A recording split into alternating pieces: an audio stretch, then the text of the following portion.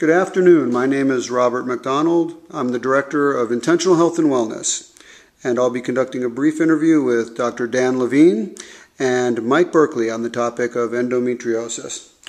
Dr. Levine is a reproductive endocrinologist and the founder and medical director of Hudson Valley Fertility, and Mike Berkley is a licensed acupuncturist and board-certified herbalist, and he is the founder and director of the Berkley Center for Reproductive Wellness. Welcome, gentlemen. Thank you. Hi, good evening.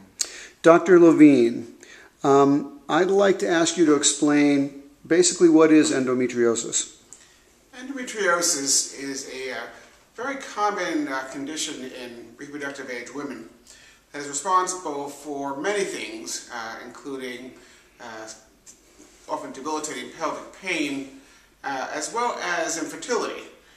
It is a condition that we struggle with in the field of reproductive medicine to try to achieve good pregnancy rates and better outcomes.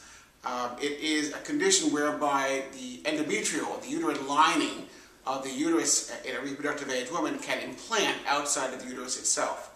And this can lead to some of the problems of pelvic pain, as well as various different problems of implantation and difficulty conceiving related to these endometriotic implants, to the disease implanting outside of the uterus. There is an immune factor as well as abnormal growth factors and abnormal hormones that are produced as a result of this condition, leading to infertility. And I'd like you to speak a little bit on how, from a reproductive medicine perspective, is the best way to treat endometriosis and to help increase take-home baby rates in patients with that condition. From an infertility or reproductive medicine point of view, we struggle with this condition.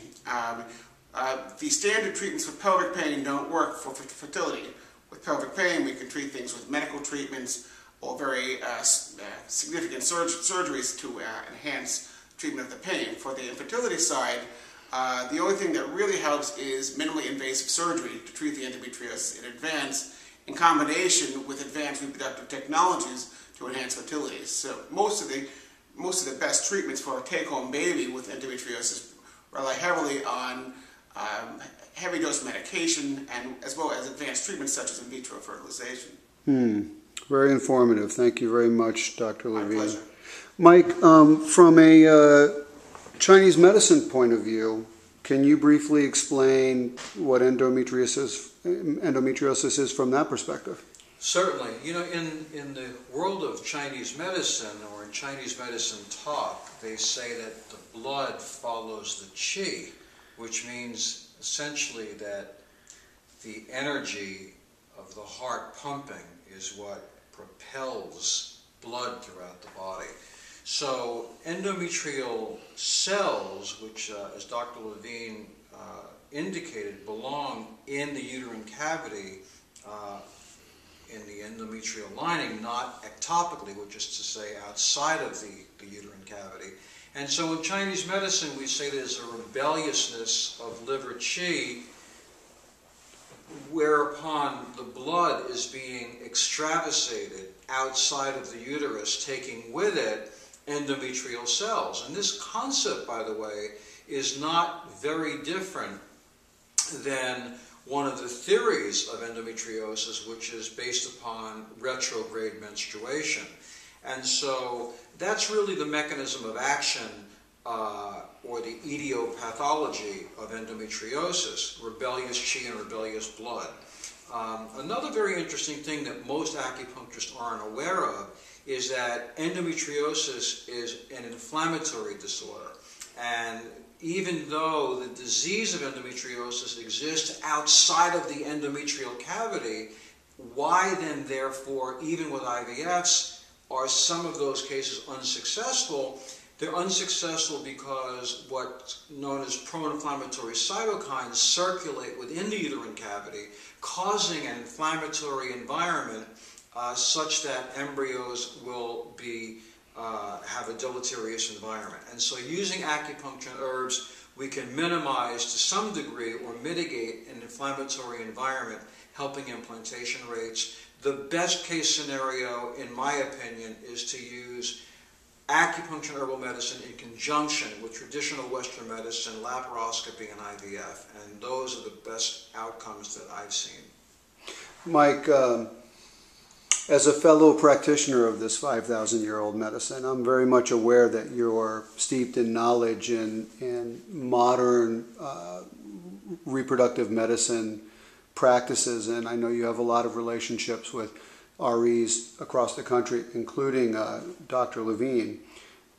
I'd like to ask you how acupuncture and herbal medicine supports the treatment of endometriosis for better outcomes, and how you integrate that concurrently with Western practices. Great question. Well, number one, endometriosis forms these ectopic deposition of endometrial adhesions. And from the perspective of Chinese medicine, what we try to do is invigorate qi and transform blood stasis, which really means to try to minimize or eradicate those adhesions. Now, in fact, I don't really believe that that can be done. I believe that the best way to do that is through laparoscopic surgery. However, by increasing the flow of blood, we do mitigate inflammation, because if blood is stuck in a certain area, stuck blood causes inflammation. This is evident and known in Western medical science as well as in traditional Chinese medicine. So by moving qi and blood, what we do is we help to minimize or eradicate an inflammatory environment, and that works, that helps to improve outcomes. And doing TCM in conjunction with Western medicine is quite simple. We do herbs and acupuncture. The reproductive endocrinologist will do a laparoscopy and an IVF. We do it all together, and we keep our fingers crossed. But in this case, 1 + 1 = 3, because both types of medicines really potentiate each other and hopefully will yield better outcomes.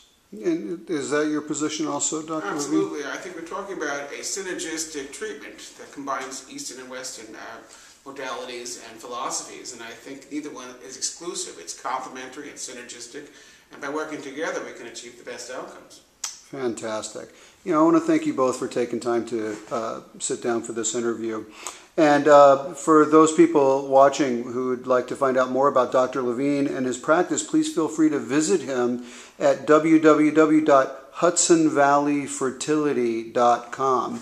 Dr. Levine can also be reached by calling 845-765-0125.